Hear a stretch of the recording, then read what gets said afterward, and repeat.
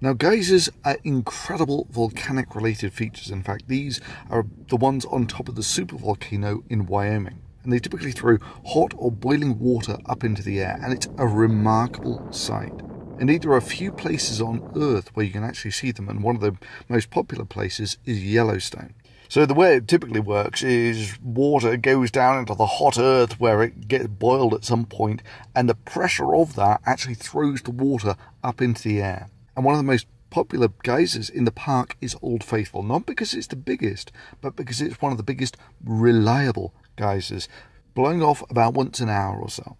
Now, as it turns out, I got lots of thermal video in Yellowstone, partly because it's amazing just to see where the earth is hot and the such like, and secondly because the park really didn't seem to have made any effort to take any thermal video itself.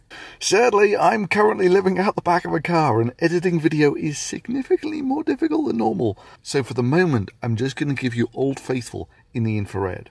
And this is maybe one of the most interesting things to look for here, is what do you think is going to be hottest? The first water that comes out of the geyser, or the last? Enjoy! There we go.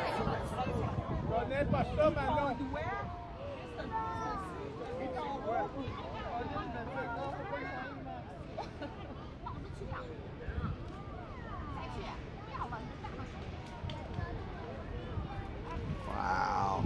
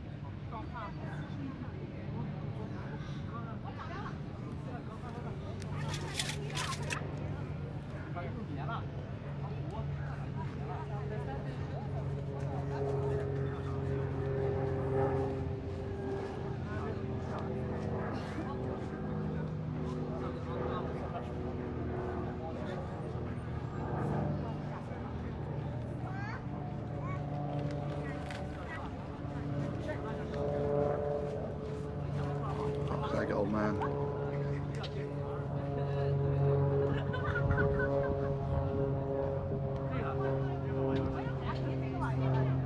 Okay. Incredible.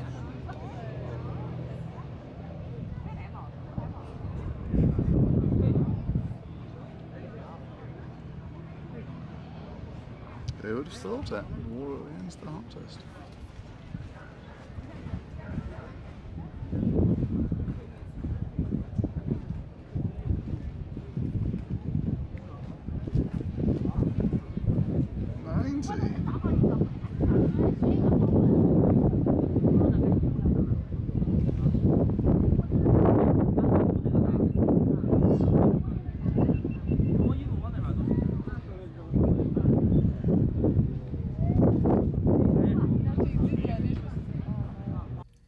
And if you want a teaser for what's up next. Entering Sand Point. There we go. And of course, reflections. Do you think reflections is going to be a problem here? Do you think that there's going to be a problem with reflections with solar roadways? So it must be said that for what is essentially a $500,000 installation there, no expense was spared on the display cabinet. Yeah, I mean, it's hardly any wonder this thing caught fire. Obviously, they got the same people who made the roads to make the box. Other defects, and of course, the workmanship is absolutely crap. Yeah, absolutely pathetic workmanship. And the world's most secure lock. And of course, it's not. Oh my God, it's not even weatherproofed. That one's dead. Right, he's not doing anything.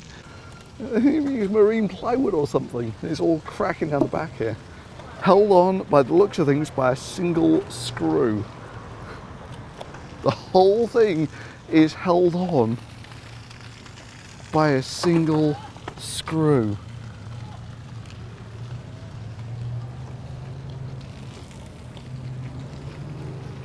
Outstanding. Outstanding.